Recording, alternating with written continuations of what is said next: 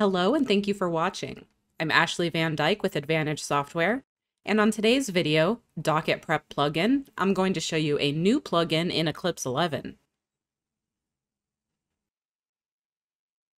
Since this new feature is a plugin, it does need to be enabled if you want to use it. So first, I'm going to start by opening Eclipse. Once I'm in Eclipse, I'll go to Support, Plugins, Manage Plugins. In this list, I can select Docket Dictionary Preparation. You see that it'll add a Tools, Real-Time Docket Prep button, and I can use the Configure button in this window to change different options within the plugin. But first we need to press Enable and then OK to turn the plugin on, and then we'll restart Eclipse. Once I'm back in Eclipse, I can return to Support, Plugins, Manage Plugins. I can select Docket Dictionary Preparation, and this time I can choose Configure. In the Configure window, I have the option to customize the way that the dictionary will be prepared. I can customize the defendant steno, the case steno, the case prefix, my number steno, as well as the dictionary name itself. If I choose Defendant Steno and press OK, it shows me what the current steno used for defendant is. If you want to change this, you can modify it to any steno that you use instead. I can click Case Steno and OK to adjust what my case steno or case name steno is going to be. And then Case Prefix, this is where I can tell it what I want the case to be called. I'm going to go ahead and update this for my own purposes.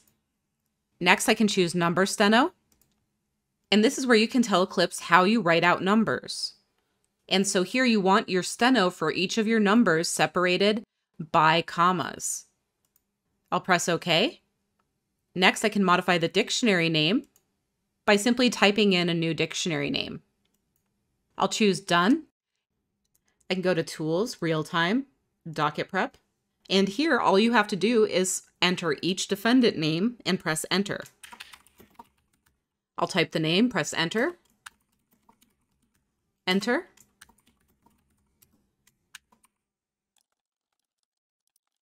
And Enter.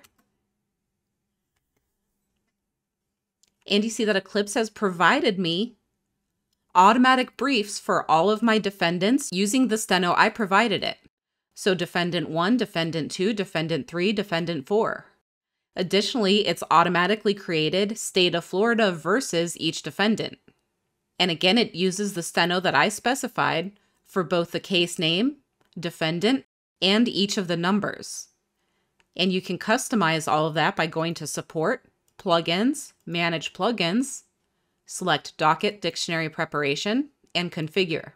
Simply click on whichever option you want to change and modify the steno.